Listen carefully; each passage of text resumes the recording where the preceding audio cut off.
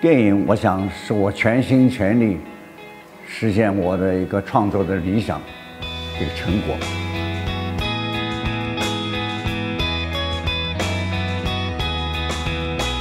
我对电影是无私的，我做电影不是为我自己，是要把电影做好，是为了整体的电影的成功，不是为了个人在电影里面的成功。我们当时都是志在必得，好像是要自己拿最佳导演，但是真正的是大家的动机是什么？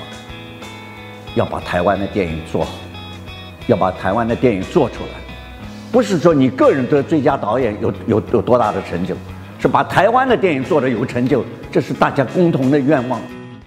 成就特别奖给好可爱的李行导演。像我曾经得过3次最佳的导演，金马奖的最佳导演，那是肯定我在作品艺术上的成就。但是终身成就奖，这是非常的弥足珍贵的。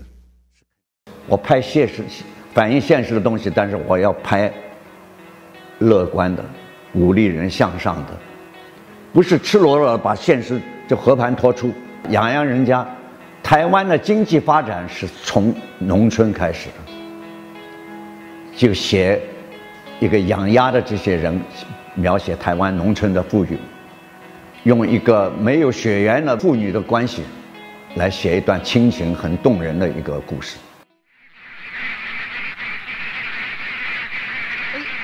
爸爸，我来帮你拿。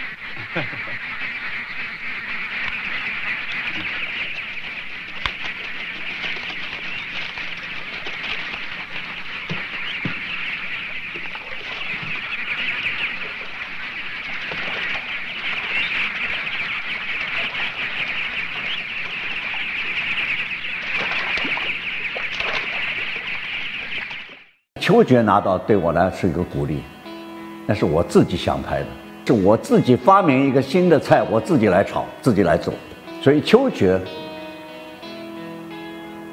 最后得奖，对我的鼓励是很大。做秋决那时候决心就是破釜沉舟的，只许成功，不许失败。就为了传宗接代，你愿意嫁给一个要死的人？不管你还能活多久，哪怕只有1天1夜，也是一生一世。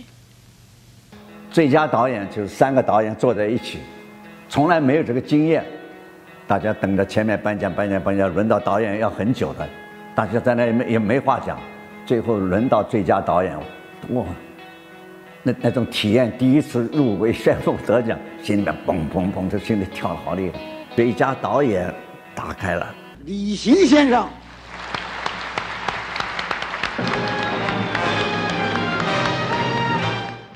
哎呀，一下冲起来，也没打个招呼，要去对不起，招呼都不打，一个猛子就扎到台上去，拿起来讲，这是公平的，给了我证明了一点，这个评审是公平的。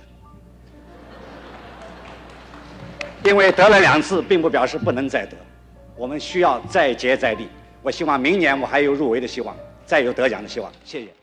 所以为什么金马奖在中国电影里面，在华人的华语电影里面是那么权威性，是公正客观，而且我们包容。我希望金马奖健康长寿，长命百岁，健健康康的活下去，能够长寿50年、60年。我希望我金马60还在。